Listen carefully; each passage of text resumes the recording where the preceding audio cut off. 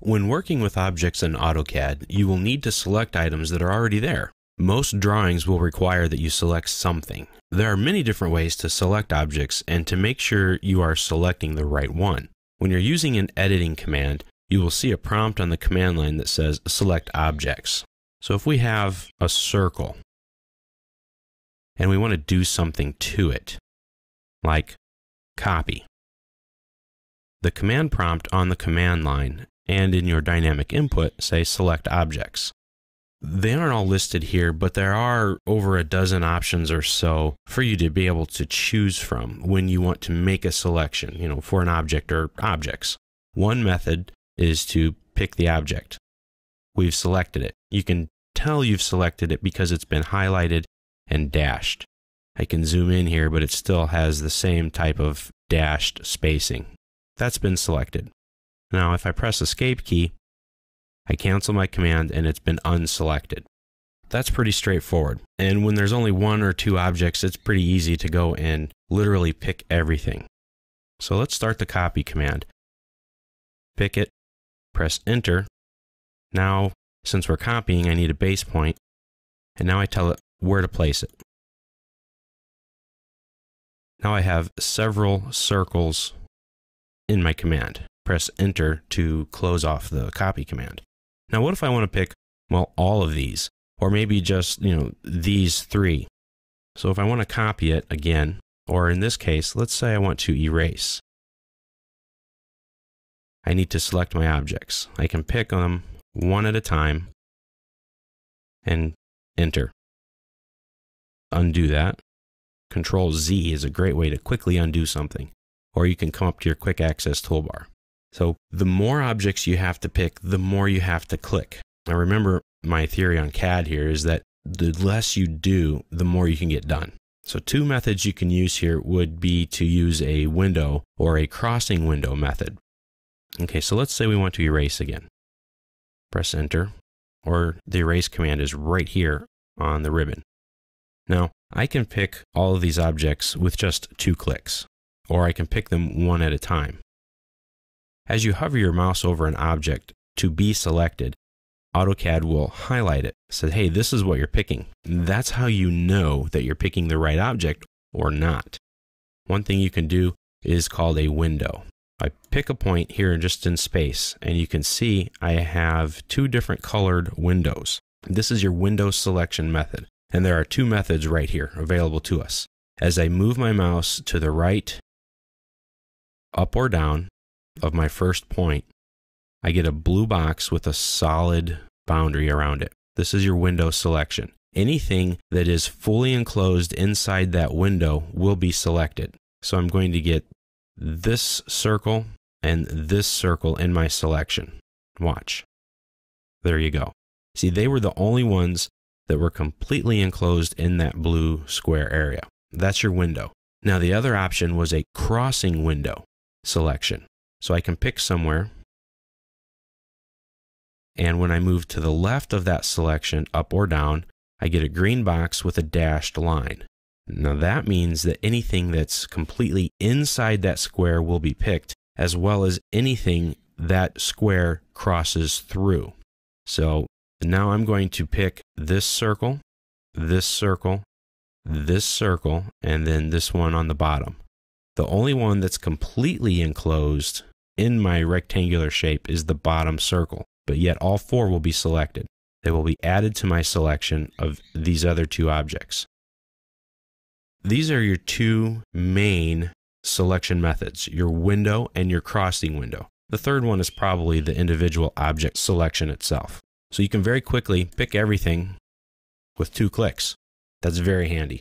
Sometimes though, you have to get fancy and you want to pick just the right objects. If you want to select all the objects in your file, for whatever reason, you can just start your command, then type in the word all. And this will pick everything, and it will tell you on the command line how many objects you found or were selected. In this case, there's 8. So that's another way. Another really cool selection method works just like your crossing window selection, but instead of a polyline or square or rectangle, it's just a straight line. So you start your command and you hit the letter F for fence. Press enter. And now you just connect the dots. Pick anywhere, and you have this crossing line. Anywhere that crossing line goes, the object will be selected. So I can pick these three objects. I'm going to ignore this one, pick that one, and that one.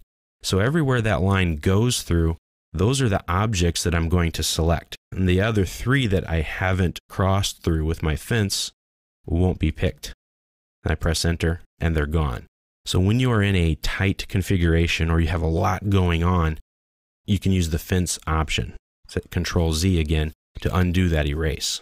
Now this works just like the crossing window, except that you make a line, not a box.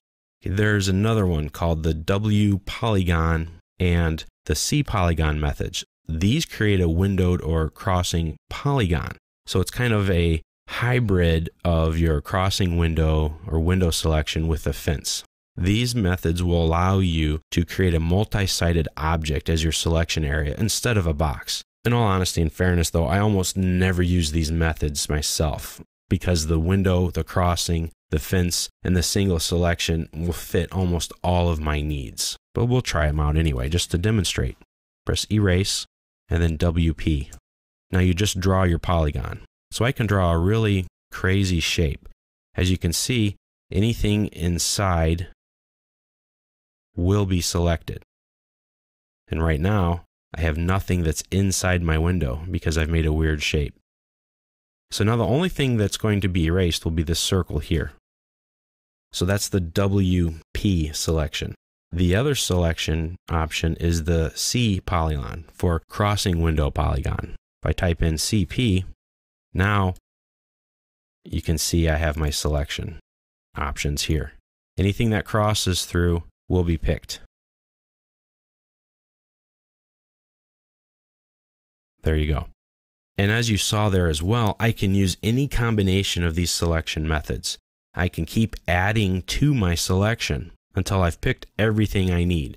So sometimes you may want to just pick an object, and then do a window, whatever your needs might be. And then you could do a fence, etc. But sometimes you pick too many things and you need to remove these items from your selection. It happens all the time. There are two ways to do this. Once you've made your selection, let's just say I've picked everything. And I say, oh, I need to take the one out right in the middle, this guy. How do I get rid of it? Hit the letter R for remove. Press enter, and now pick. Now it's out of my selection. You see, it's not highlighted, it's not dashed. Everything else here is. Now you have to turn this feature off though, if you want to add more items. And you can use all of your regular selection methods that you use to add things to it with. So you hit R for remove, and now you want to type A for add.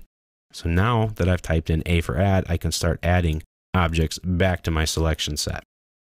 That's one method, the R method. And the second method, which is my preferred method, is to just hold down the Shift key. So again, if I have everything picked, I press and hold the Shift key, and then I just pick my other objects. Let go of the Shift key, and I can start adding objects back. I like that because I only have to do a couple of steps, and I can do it on the fly. So I can remove, let go of the Shift key and start adding again. So your Shift key is very helpful there. There are many times when you make a selection and finish a command, and now you need to use that same selection set for whatever reason. So let's say I'm going to copy these three circles. Press enter, and I've copied them. Now let's say I want to delete those three, or you know what, I need to copy some more of those objects. Start the copy command again, press enter, then hit P. P will select your previously selected objects. That's very nice. I don't have to figure out exactly which ones that I picked before. I can just start back where I was. Many times you're going to find that selecting the right object is difficult. And this could be because there are several objects on top of each other, or that they're just so close to each other you can't get the right one. So let's start the copy command again, and I'm going to go with the previous. I'm going to pick the center of this circle. I'm going to add them on top of these sets of circles. Now, which one do I want to delete? I don't want to delete both of them, but I want to delete the other one. There are a couple of different ways that you can do this. You can cycle through the objects, which is what you want to do. To do this, place your crosshair over the object, just like I've done here. You'll see it highlighted, and then hold the Shift key down and press the space bar. You can see it kind of flashes there. That will toggle through the different objects. So you'll get to pick the one that you want. You can also turn on what's called selection cycling, which is right here in your status bar. Turn that on. And when you hover over objects that have more than one object on top or underneath, you'll get that little blue glyph that you see in the top right corner of my crosshairs. It says, hey, there's more than one object here. So when I pick the object, it will say, hey, there are 2 circles. Which one do you want? You pick the one you want and start your command. And now there are only 2 objects here. One way to test if there are more than one object over the top of each other is by just selecting them. You can select objects before you start your command. That's also useful. Work whichever way you want. I find that I have developed a work habit of selecting objects, then performing my command. You can do it either way. It really doesn't make much difference.